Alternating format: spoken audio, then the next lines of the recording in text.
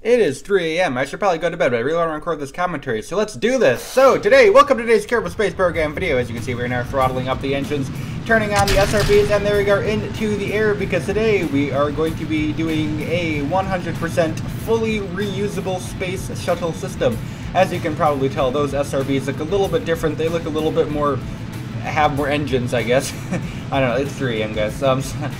Probably going to be losing it a little bit today, but either way, we are now starting our pitch over maneuver now. Just you can see the vectors kind of going crazy with the gimbal there as the thing pitches over. I did a 5-meter external tank just because it looks a little more realistic, and I did flags to get the orange color on it. So yeah, so fully reusable space shuttle is today's mission plan.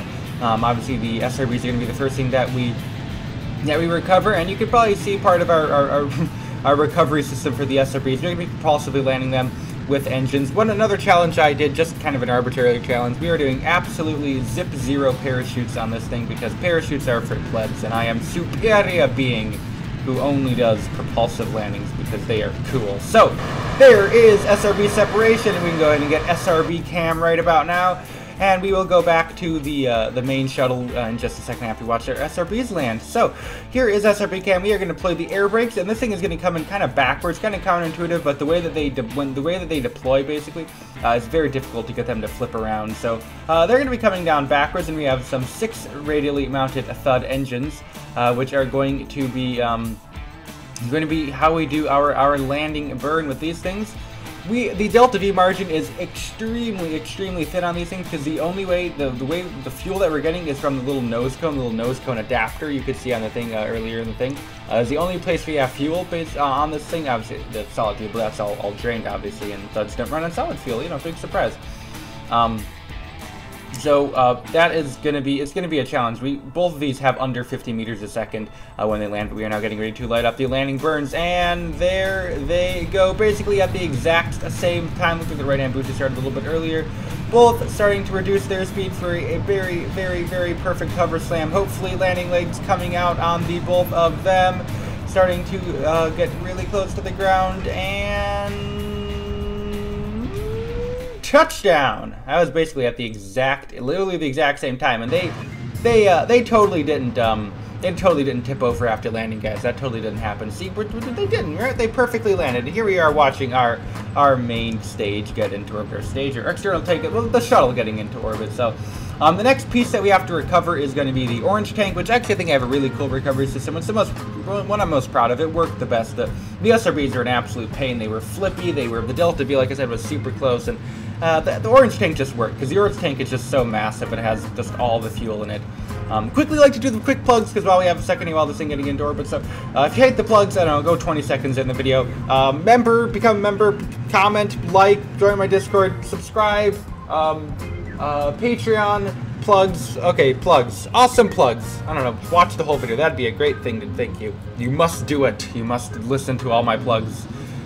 You don't have to, obviously, if you do like the content. Yeah, no, either way. So, like I said, we're now getting into orbit. This orange tank was not very cooperative. I don't know what the deal is, if it was something about the flags causing weird drag, or probably just the orange tank being so heavy because it has literally so much fuel in it. But those vectors, just for the life of them, could not deal with it. They were really struggling. We could not throttle it all the way up, because if we throttled it all the way up, the power of the vectors would just flip the thing over, because it would have so much offset thrust. So we have full RCS, and we can really only throttle the vectors to 2/3 maximum. So this thing really struggled to get into orbit, but we do make it eventually, and with enough fuel to land the orange tank. But what can we do while we are waiting for this thing to get into orbit? While we are very patiently waiting, we could do a water review. Water review time. Who is ready? Wow. Who is ready for some water review? Now mind the clicking sound while I get my water review thing turned on here. We are doing Arrowhead water today for today's water review. Yes, Arrowhead water. I have very fond memories of Arrowhead water. It was one of the first bottled waters I have ever drank. Arrowhead water is sourced from the San Bernardino Mountains, and is owned by Nestle. So if you're a fan of Nestle, I think they're French, so I don't know if you like French stuff, but also not, because I think this is an American brand. I don't even know if it also isn't American, but Arrowhead water. It has kind of a cool bottle. It looks like mountain stuff. It looks, oh, so refreshing. So refreshing.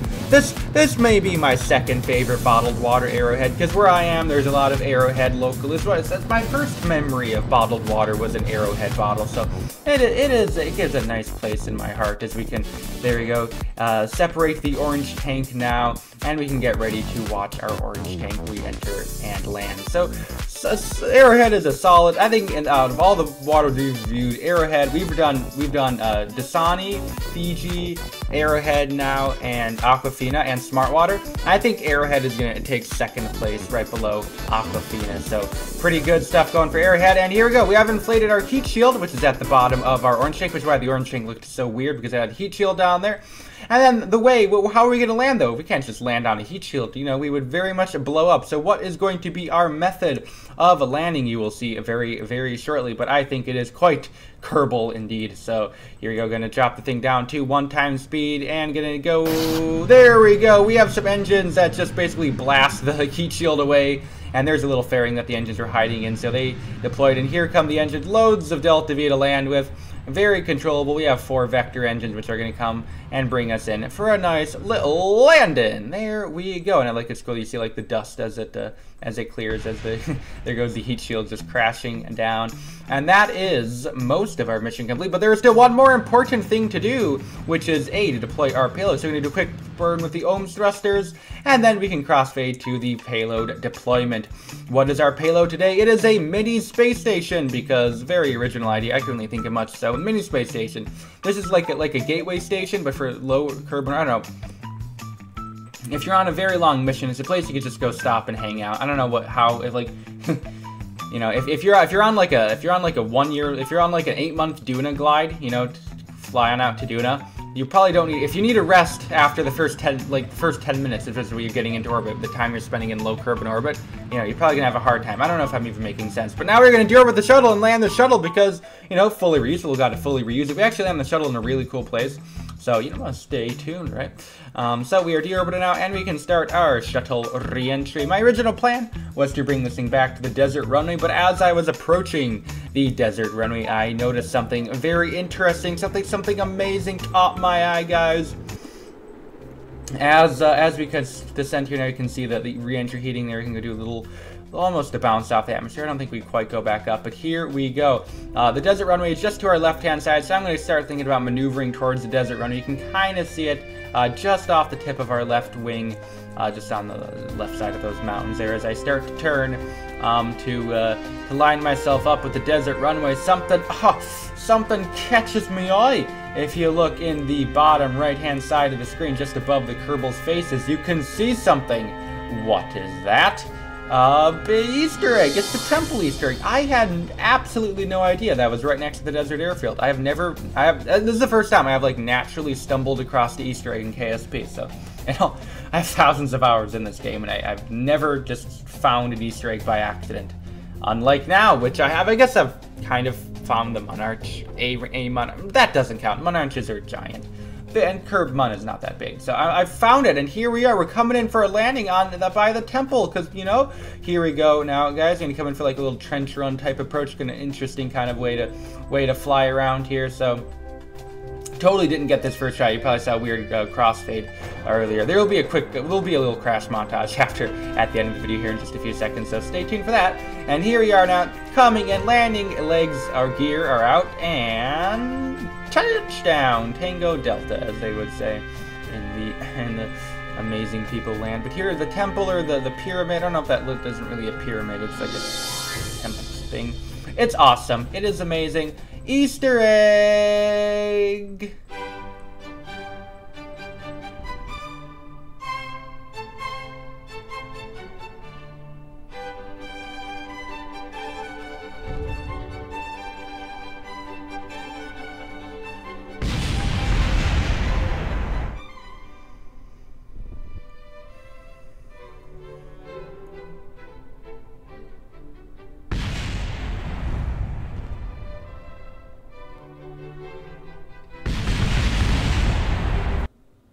Alright, so that is going to bring us to the end of today's video. On screen right now, you can see a list of all of the members on the channel. Members, if you want to become a member, you can hit the join button. And now you can see all the Patreons. I have a few Patreons there to thank you all you guys for becoming Patreons. If you do want to support the channel, Patreon may be a better way just because the Patreon takes a little bit smaller cut than YouTube. But that's going to bring us in today's video. So I'd like to thank you for watching. Until next time, please rate or comment to the video. Once again, thank you for watching. Until next time, and bye!